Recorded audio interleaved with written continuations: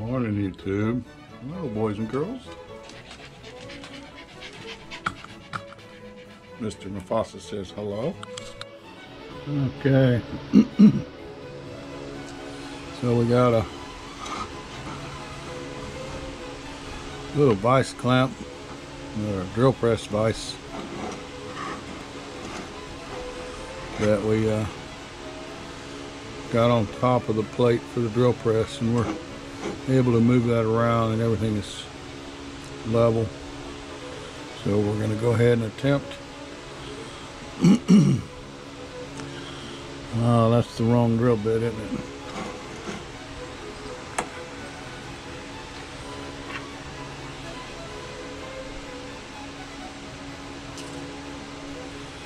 Yeah, you see how small that one we just took out there was. Let's see how small this one is.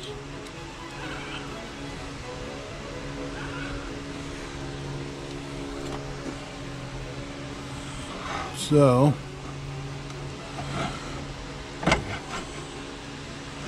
get this out here. I can put the nook of my hand underneath it, support that cantilever.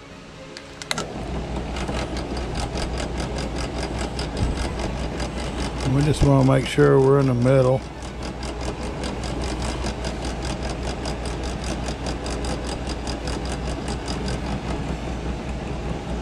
About the right depth.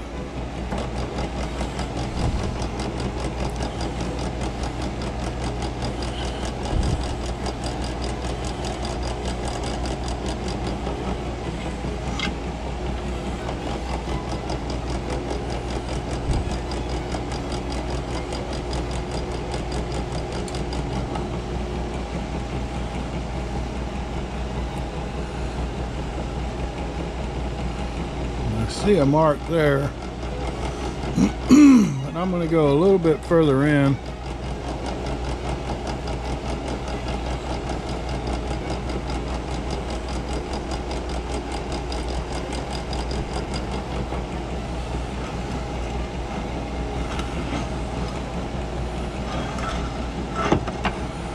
I may have to turn this yard arm around, get that other end.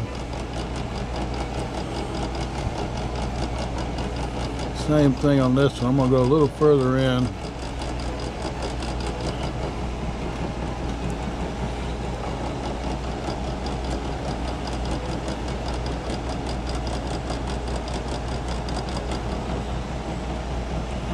And you can imagine, if you tried to drill that by hand, why it was so easy to break drill bits.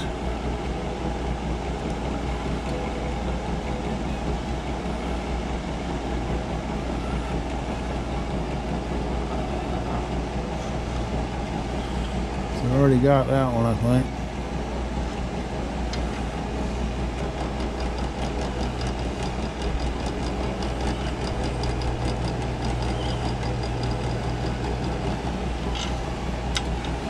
And the last one on this yard arm.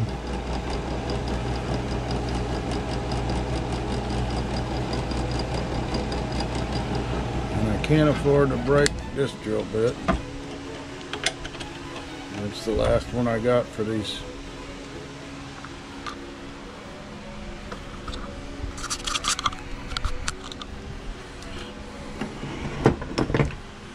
Little pins.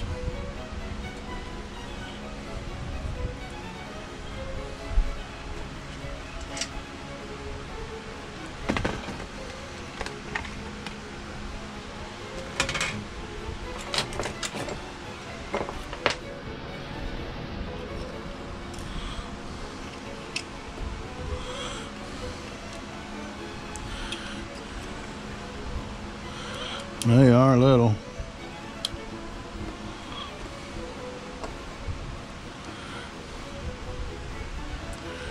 Yeah, compared to my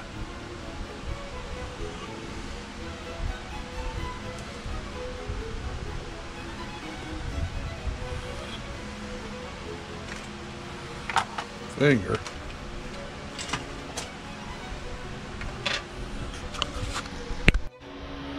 Okay, this is a piece of 2mm by 2mm square walnut,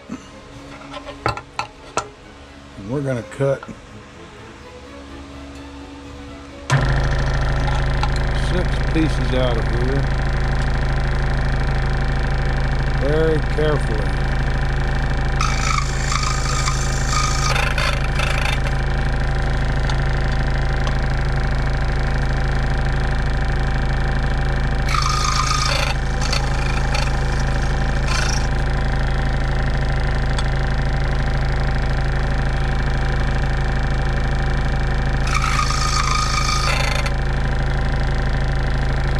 I find this, instead of cutting these with an X-Acto knife, some other means, it's much quicker and other than a little cleanup work. Get a nice flat cut.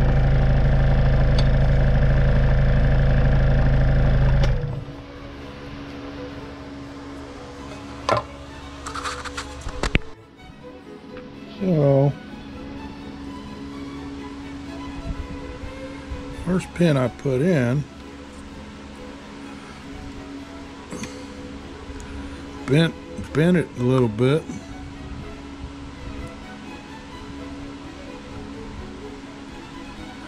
But that drill bit on the press is just the right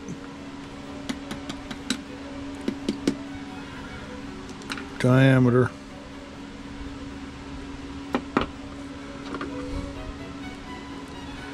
Right to know. I remember these the other day.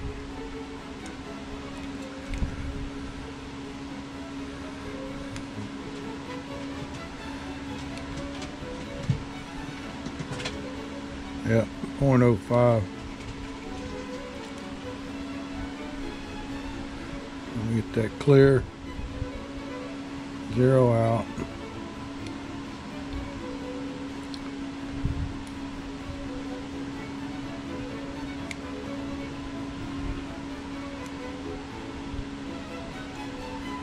I think I need to recalibrate.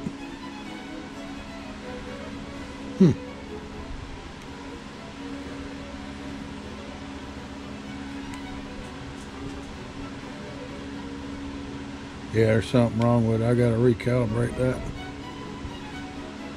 Battery's probably.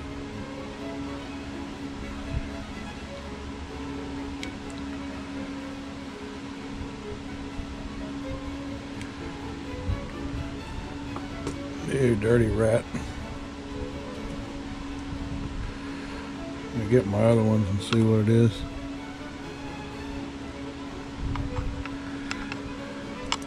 Oop.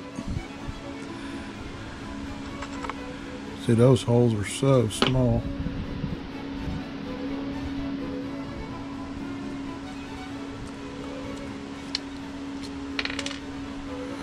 We're going to do a little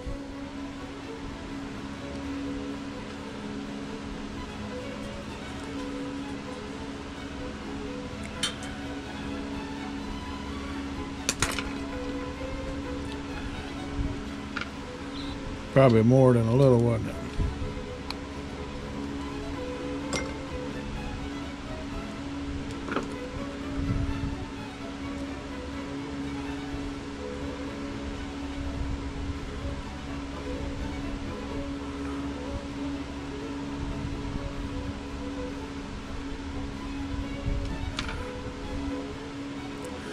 Another reason you gotta have fingernails. You can't pick nothing up if you ain't got no fingernails. Can't open your candy package, tater chips. Fingernails like pliers, razor knife, tweezers, all different functions in one package.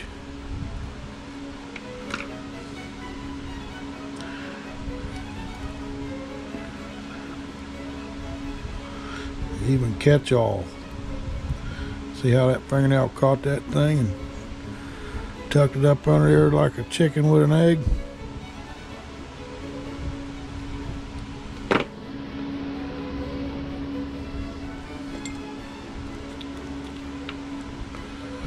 Sometimes it catches stuff you don't want up under there though.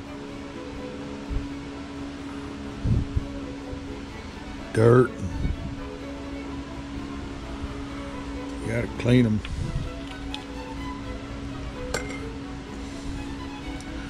Okay.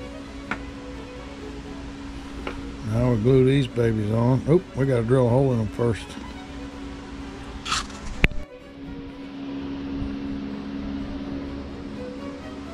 Okay, now we're doing some blocks. So I get that granny knot near the middle.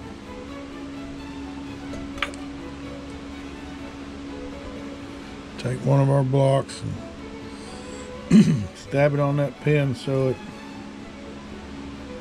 easy to handle.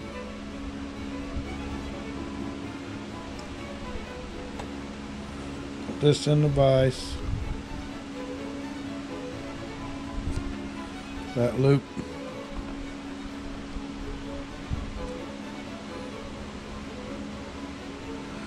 Now I want that knot to pull tight. Opposite where the hole is at in the block. And you can see these blocks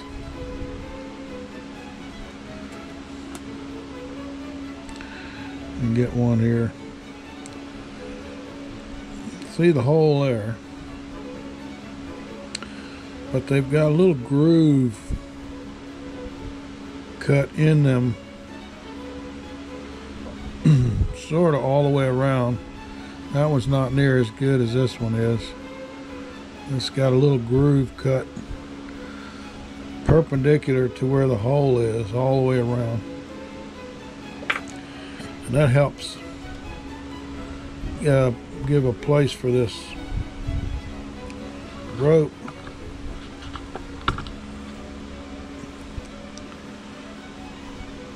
to tie onto without slipping off of the block. So I'm just going to do two nice and snug granny knots, and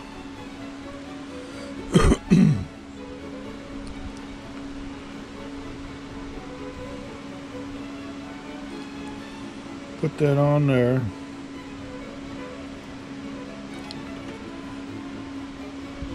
And those are like reverse tweezers that have spring-loaded, almost like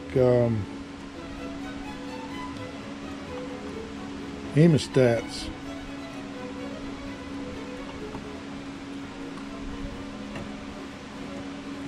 Wanting to fall the other way. I'm just doing that to sort of help hold that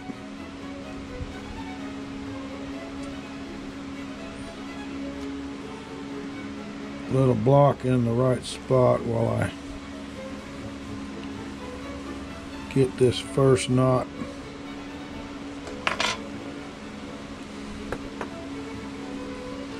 Because that thing will, the block will try to roll around to the wrong side here and do all kind of funny stuff.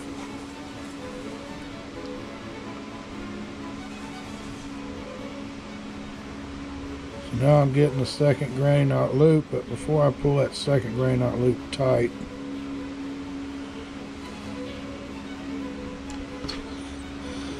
I want to pull the first one tight. It's sort of awkward, but it's what you got to do. Now I can take that pin out, park it back in its home. And before, you know, you could just cut this off and be done, but I want to make it look like there's some beef there holding that block on. So I'm going to go around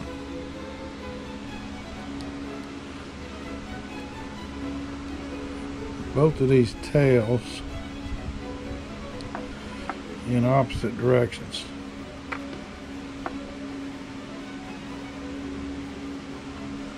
So here again, you can use that hemostat type tweezers. They're real. Oops, got to glue that back on. Man, real hemostats have a gripping jaw with teeth, and you got to really go for town to separate it.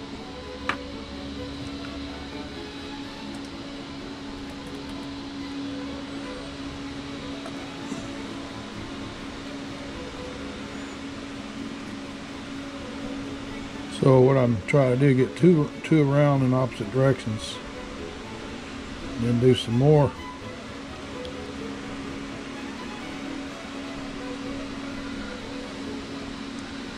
Granny knots.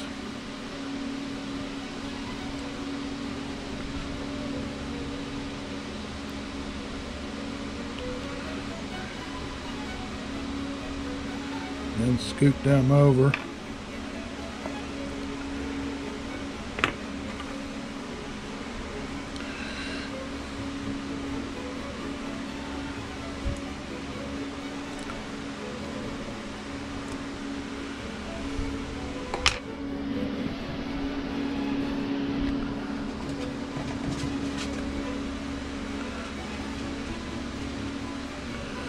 And this thread I'm using here did not come with a kit. This is like 70% polyester, 30% cotton. So you can see it's nice and smooth, like you put wax on it almost. But it doesn't act near as good as the cotton as far as tying knots go,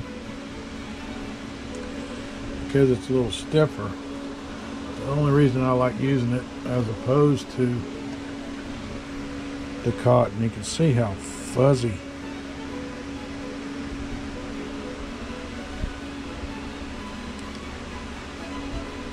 the cotton is compared to.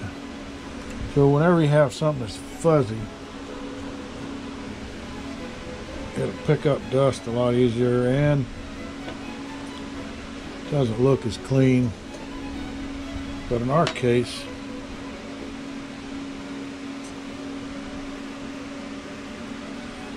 some situations call for one or the other. So we're not exclusively eliminating one for the other. We're using both, just depending on what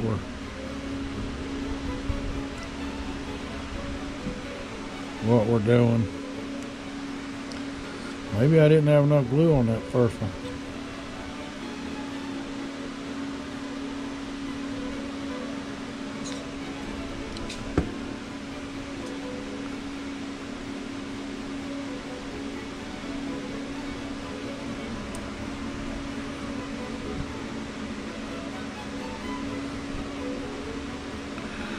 I've been bumping it too, so that probably was it.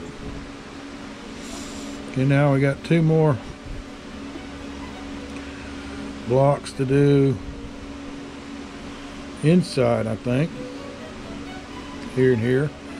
And then we got two to do out on the ends. And the ones on the ends will be different. Okay, boys and girls. Once again, we are plugging away. Today, we got these yard arms that are for the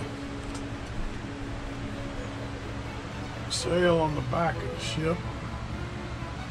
That one right there that's perpendicular.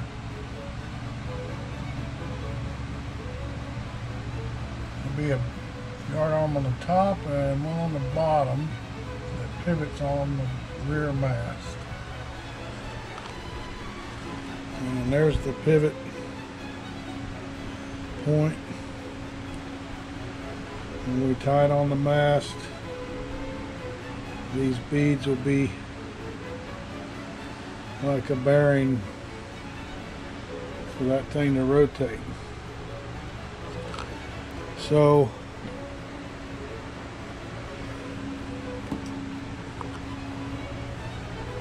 I noticed that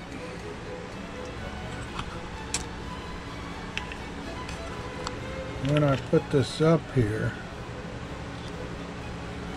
it doesn't fit around the mast, so I think I'm going to have to take the Dremel and either open this up or cut away on the sides of that. I'd rather not cut away on the mast. I think I can open this up without affecting the holes, but that'll be something we got to do. So the last, I think, I gotta look at the plans, but these two divots that go in the front here will stick out something like that, one on each side with a block on the end of it and a tackle. So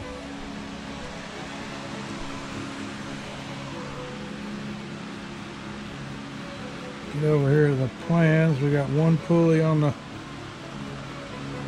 end and a double there in the middle. It's a different number than the end one, and then one pulley at the butt. Two of them face up and one of them faces down.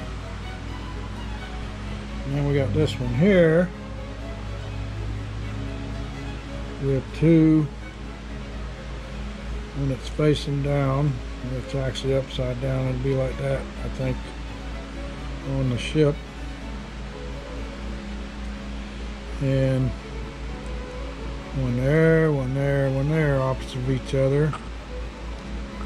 And a double block 309, a big one, and then a single small one there, 132. So that takes care of those two.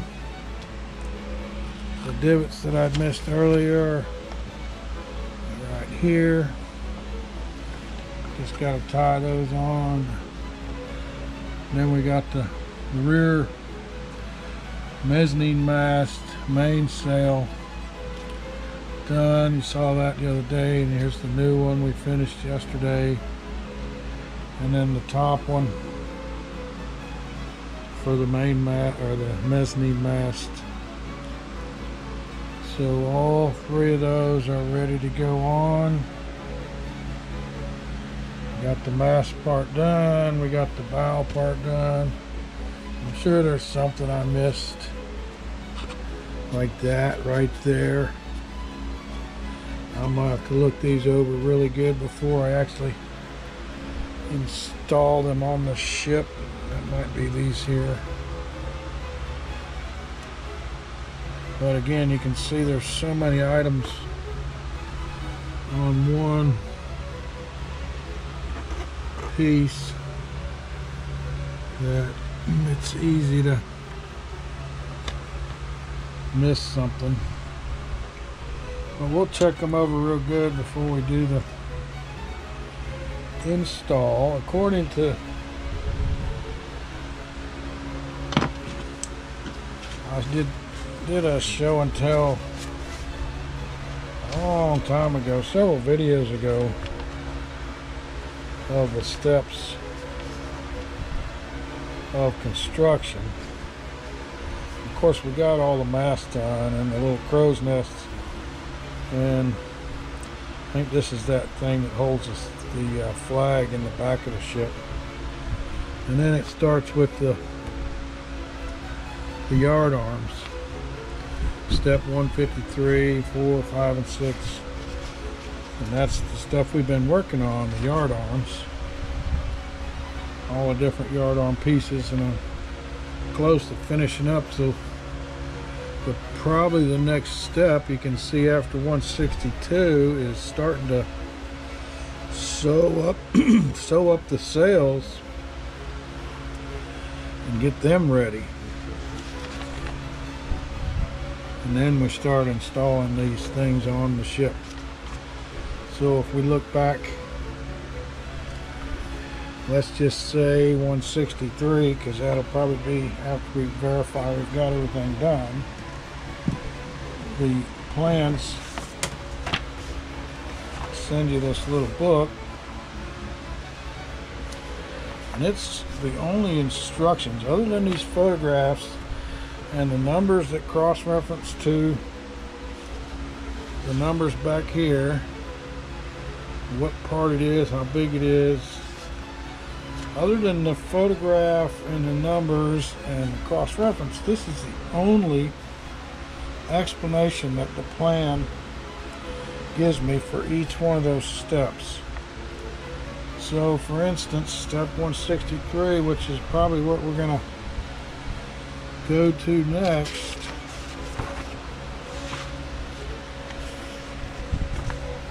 it's going to be right here. Cut and backstitch the sails following the pattern included in the kit.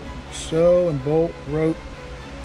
Sew the bolt rope on number 349, so that gives us a reference to a number or a size or whatever, leaving at all the angles a buttonhole for fixing later ropes or blocks. So for the sails and that photograph 163, that is all the info they give me for all those sails. And there's probably 20 of them, maybe more. So I got to figure all those sails out before I go on to 164, which is this step here. Fix and glue the bowsprit, tying it to the stem by means of a lashing line number 350. So that gives you an idea. The shipbuilding detail part of it isn't near as bad as trying to follow the instructions. You do have scale plans to go by, and all these reference numbers to reference back to a part somewhere, a pre-made part or a part you make, or a rope and the diameter of the rope, or a block and tackle or the size of that. Other than that, you got to figure it out using this info and photograph. And of course the plans give us a hand-drawn pictorial of the ship from the side view, so we get a good idea of what does what where, but it's not very precise. You know, once you get to a certain spot and you look at it real close, well, I can see 3 or 4 pulleys there, but what's behind it? You know, I'm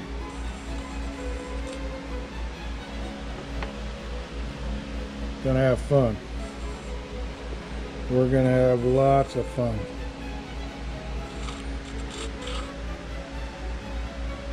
So we just take it one step at a time. Now there's a lot of breakdown once we get to this rigging part,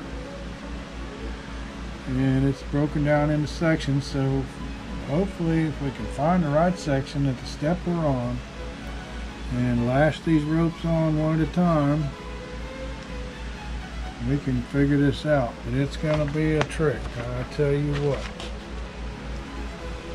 So the mezzanine mast yard arms are done and ready to go on. Nut. the main mast, yard arms, the foremast, yard arms, and the bow spirit. And I'm gonna do these two little divots next. Just gotta tie a little pulley on there. Look at all the scrap thread from all these ties, just doing the different steps I've been doing on the ship. Tons of scrap. Now, one of the other YouTubers I watch is building this same model,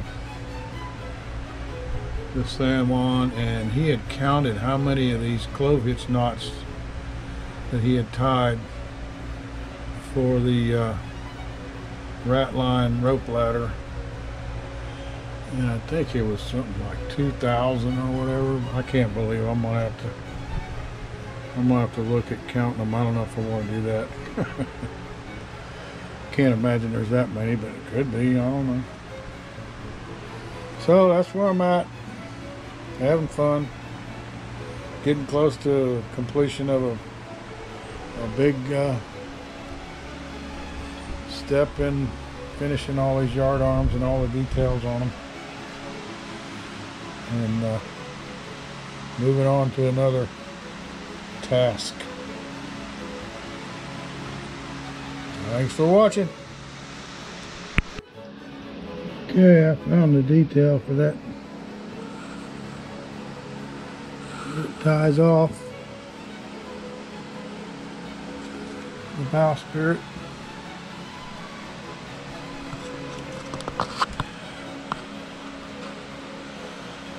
And we got her tied off and glued down in the hole.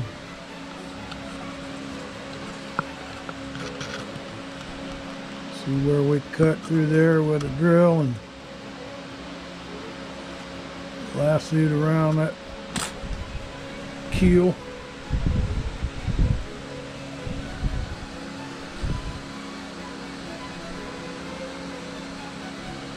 I got this glued up under here. I'm going to wait till it dries and then cut this.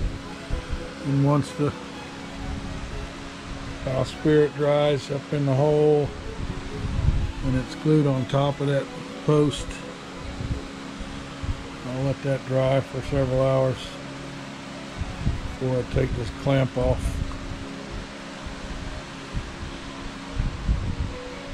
But that's our bow spirit installed on the ship.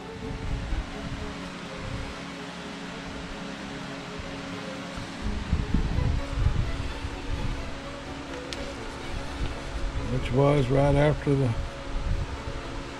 last of the yard arms.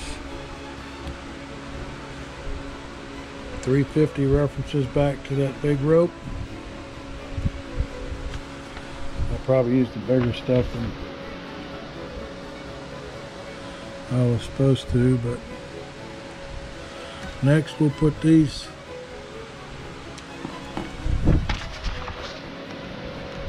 guys on, and the photograph there does not tell you enough detail where that butts into. I got to figure out some way to get a better shot of where that butts into. Looks like it's just the base of that little square column with the deadeye on it, but we'll look around and make sure we got it the right place. Thanks for watching. Okay, there we go. The first of the rigging.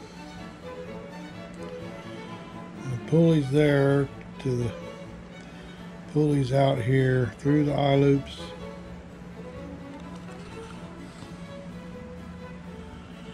Pulley there. Pulley out here through the eye loops up to the point of the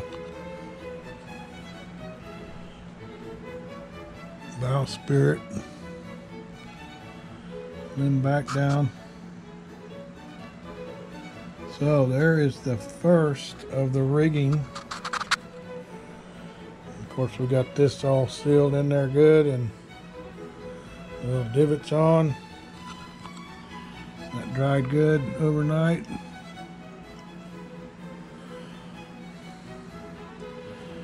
So the next step, I think I need to install some eyelets somewhere over here.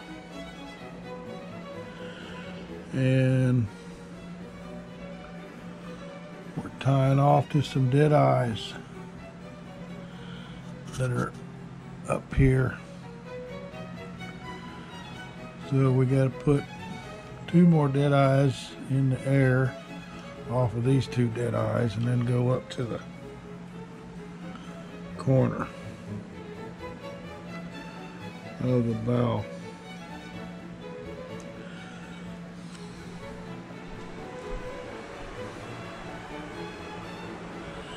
And we got a few more left, so we're good to go. I'll work on that next. And we got the 2 dead eyes done in the front. Tied off to a little pin there. So